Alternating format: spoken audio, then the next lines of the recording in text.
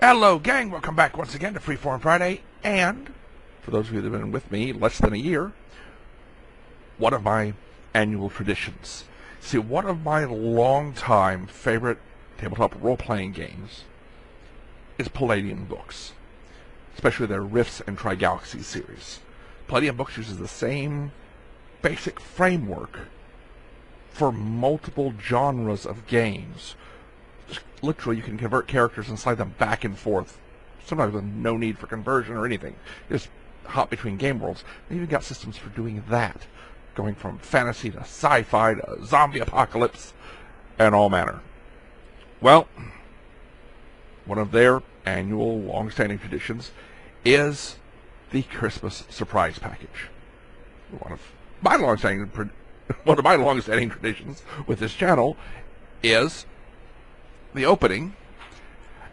Honestly, I usually open it when I get it, I film it, and I save it for the next year. But my surprise package from the previous year. Now, they upped the price a little bit this year. It's $55 plus shipping and handling, so about $58. But for that, you get they also upped the value. You get 96 now. $96 to $105 worth of gaming materials. So, basically half off. I love it. We take part in it every year. We have for years. They're basically like, their Rift series and their Tri-Galaxies. We've got everything. I'm actually kind of expanding into some of the supernatural horror and nightmare, Cthulhu-esque, some of the other game genres they do. Some of their smaller title runs, half a dozen books instead of 40 plus.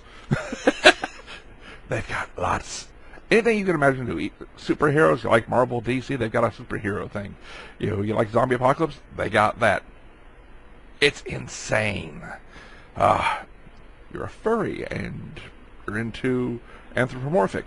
Well, then After the Bomb is for you. A post-apocalyptic after, humanity collapses on itself, and due to something that was called a My Little Monster kit, people created their own pets by splicing human and animal DNA, which are now communities that dominate the planet. All sorts of fun stuff. Since I didn't get around to it last time, I'm going to be opening this fresh and in front of you. So, let's get down to work and see what I technically got last year. But yeah, you put it in an order, you give them 10 plus items in case something's out of stock or something along that line, and they not only select $96 to $105 worth of items to fill your box, but any of the artists, writers, etc. who are available, sign them. So you get signed copies of stuff at half off. And sometimes you can get, preview stuff that's not released yet, draft copies. Let's see what I got. It's just a piece of newspaper fluff filler to make things stay in the box properly. Alright, so let me unwrap this, because sometimes you can get a patch or something like that. Nope, that's just filler. Okay. Ooh, I've got something pretty on top. A $9 thingy. It's got Celtic knotwork type stuff on it. I'm trying not to look at the cover. I don't know what it is. I actually got no clue what this is. That's pretty. It's... Ooh! Palladium Book of Weapons and Castles. I have so much of their stuff. I'm actually started going for some of the outlines, support stuff. Oh, wow, that's nice. It is signed by numerous people with a message from Kevin Siemba himself, 2020, Get Fortified. Weapons and Castles. That's cute. That's funny. On the inside is a nice diagram of a basic castle layout. Page on bows, ranges, damages, and the best thing is, because they use one game system, you can take all these bows Next page has crossbows. And like I was speaking of the after the bomb, the mutant animals, firearms, cars are hard to get. But I could import these various types of crossbows, spears, crossbow heads.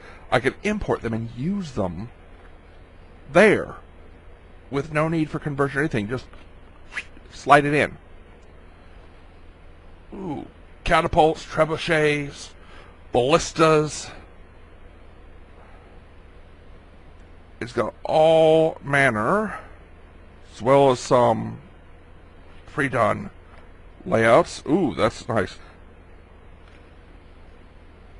Several nice layouts with details and descriptions of defenses, how things work.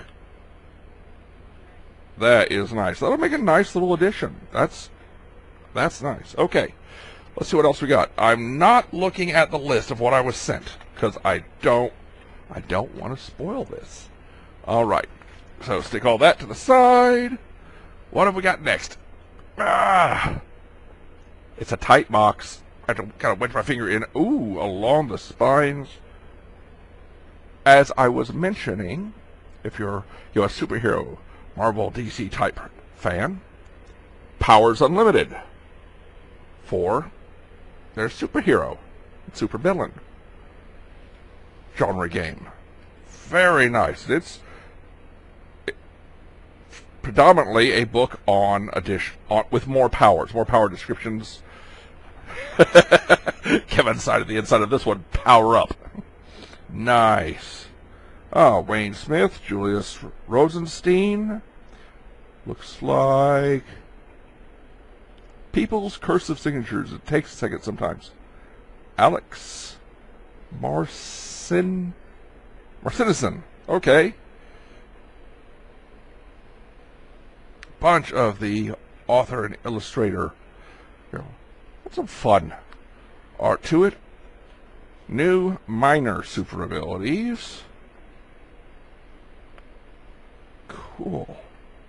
And of course you can shift these, move these into different games if you need to soup up, spruce up, an opponent in a fantasy setting. Maybe you make a demigod who's got superpowers. All right, I could sit here and just go through that book, describing that book. I could just read through it, but that would take us so long. All right, what we got next? Oh, that's right, I'm missing this.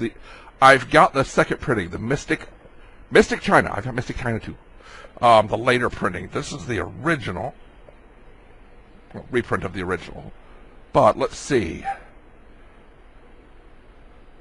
Game on from Kevin, but signed in between him and Eric Wojcik. Eric died a few years back. Alex is in here again. Oh, see, Walton, nice. It's for playing in Mystic China. But one of the things I love about Palladium is they'll research different places. Like they'll look into Chinese myth, legend, and work those into the appropriate books. I love that. All right, what do we got next? Oh, Century Station. I don't remember what Century Station is. I know it's part of the Heroes and supervillains. Heroes Unlimited is the name of their Marvel DC type genre. Heroes Unlimited, an entire city full of heroes, villains, superheroes, superhumans, mutants, criminals, aliens, and secrets. A playground for crime busters and superhuman adventurers of all kinds. I've got setting to the side for light. Unfortunately, I'm recording this at night. The lights are kind of funky. I need to replace one of my systems in here, so I'm using lamp lights. Makes it hard to read things. A great source book for GMs and players alike, with scores of heroes, optional player characters, and villains. So it's a mega city. Details of a megacity, basically a background area. You know, like when we'd play in Greyhawk, in the city of Greyhawk. God, that dates me, doesn't it? That throws the time frame back there. Megacity of Century Station, mapped and described. Wealth of world information. 51 villains, 40 heroes, plus lawmen and other forces, criminal masterminds and syndicates, sector and anti-alien groups, 101 adventure settings and ideas. Written by Bill Coffin. I like to include things like that. A lot of times authors don't get much in the way of recognition. Alright, looks like I've got one left. I'm going to straight up have to buy some new shirts. I have 4 Palladium shirts. I could not find any of them. I've been looking for the last 2 days. Cannot find them for this video. Ooh. Island at the Edge of the World? That's a Palladium Fantasy, I believe. Yeah, Palladium Fantasy RPG Book 6. Let's find the description. Island at the Edge of the World. Never before revealed history of the Palladium world revealed. Must have virtually every adventure unravels the mysteries of the past, starting revelations and bits of information. The Tristine Chronicles, the Time of 1,000 Magics, Changelings, Ancient Kings, and the Changeling Inquisition. Okay. Crystal Magic. As powerful as rune weapons. Okay, that's interesting. If you know anything about rune weapons. Legendary Circle of Absolute Elemental Power. The Island at the Edge of the World. The Balgor Wastelands and more. Church of the Scar. Frightening prophecies about the end of the world. Explore the valley from which none return. The Old Kingdom's mountains. The town of a dozen Fracks? Ancient ruins, catacombs of dead kings, uncharted islands, and the island at the edge of the world. Fight the Crystal King and his minions. Fanatical priests, the Crystal Golem, ghosts of the past, elementals, ogres, orcs, kobolds, changelings, sorcerers, power-hungry madmen, pirates, and monsters. Cool! No written by on the back. That tells me check the front cover.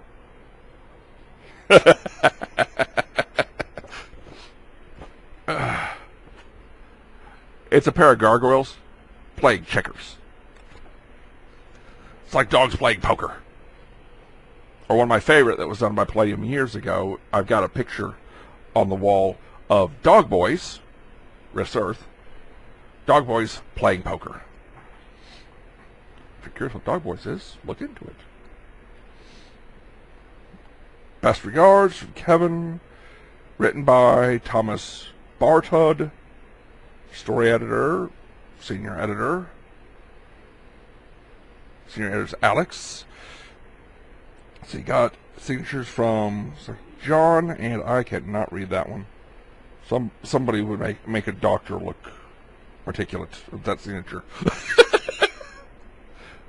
Oh! Ooh, Sigmund, the Dragon Wolf. Cool. Kingdom Old Mountains, maps, adventure hooks, random encounter tables, Church of the Scar. Oh, it looks like it's some sort of orc or goblin cult. Cool. With an annual tournament. Alright, as always, I can sit here and go through each book and, do a 20-minute video easy on any given one of these. But, there we go. So,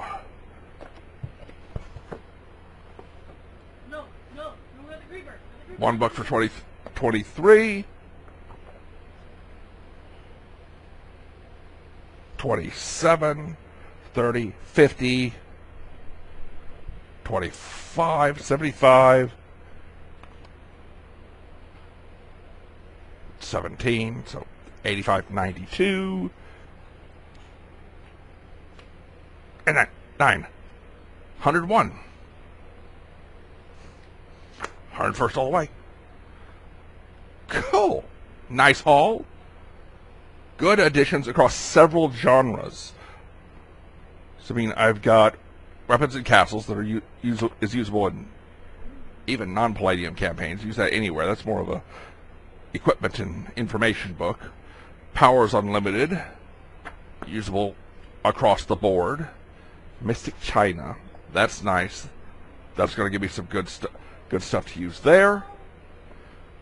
Century Station. Very specific to the Heroes Unlimited, but that's alright. If you know what you're doing, you can shift things back and forth and need them where you want them in virtually any campaign.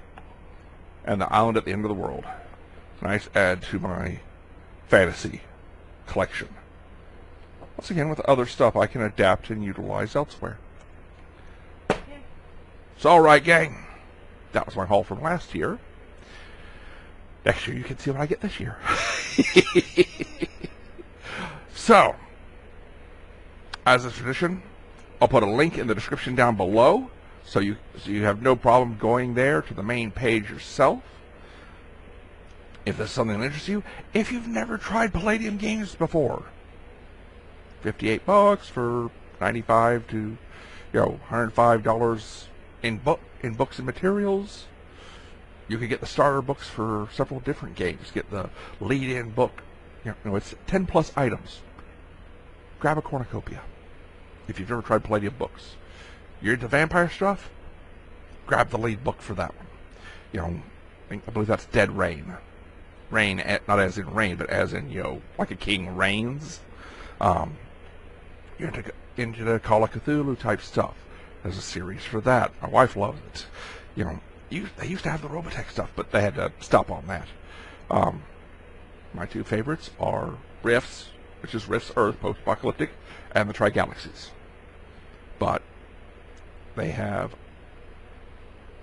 a cornucopia of almost anything you could want to try, and it uses the same basic system. So once you know the system, and some will say it's difficult. I disagree. I mean, it's not, rubber stamp cheesy easy. But once you've got it, you can use it in any of their games, in any genre you like to play today. So, give it a look, give it a thought, and I hope you enjoy. Leave me your thoughts, comments, observations, suggestions down below. Hit that like or dislike, subscribe if you haven't already, share with friends, especially in this case. More important than anything, though, there's someone or something important to you that matters to you, then whether it's up and out face to face or the relative safety of behind your keyboard, or pick up the phone to check on an old friend. Get involved, make a difference. But take care, stay safe. I am the Articulate Grunt. I hope to catch you back soon, but for now, I'm out from here. Bye.